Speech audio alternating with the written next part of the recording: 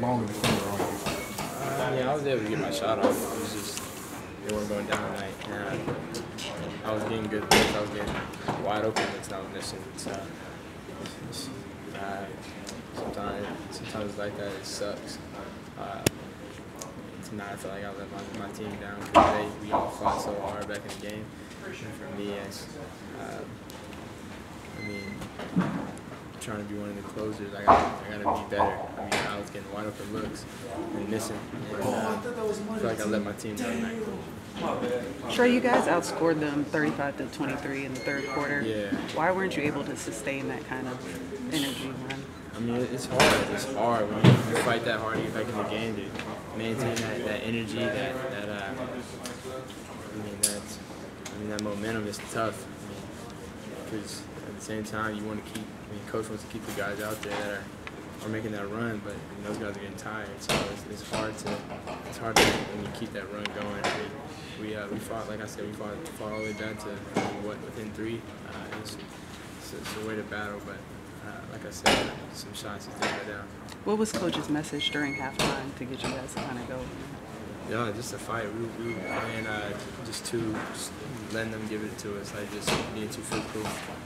They were getting tough, and we were just letting it happen. We weren't even doing anything about it. So that second half, we were hitting them first and just being more physical, and that's why we got that lead short. You mentioned getting open shots. Were you happy with the overall, like, for the team, the quality of shots you got all night long? Was it just missing open shots, or was it just... Yeah, no, I think we got good looks tonight. I mean, it looks bad on paper, 30 shots, but the shots I was getting wide open. Like, I was getting wide open shots, and I was getting good looks and shots that I was going down.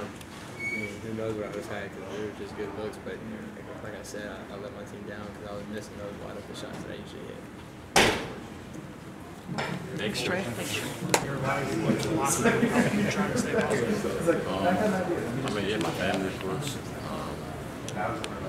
Friends. Obviously, my teammates.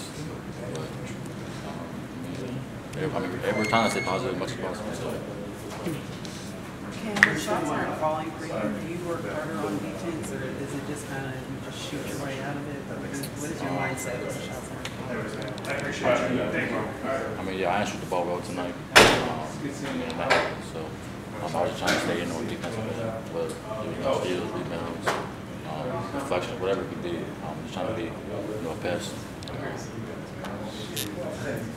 But yeah, I do. I noticed Coach pulled you to the side a couple of times. What does he kind of say to you during the game?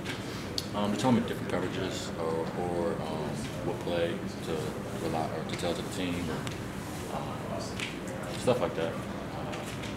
Or it could be some small motivation. But for the most part, just coverages.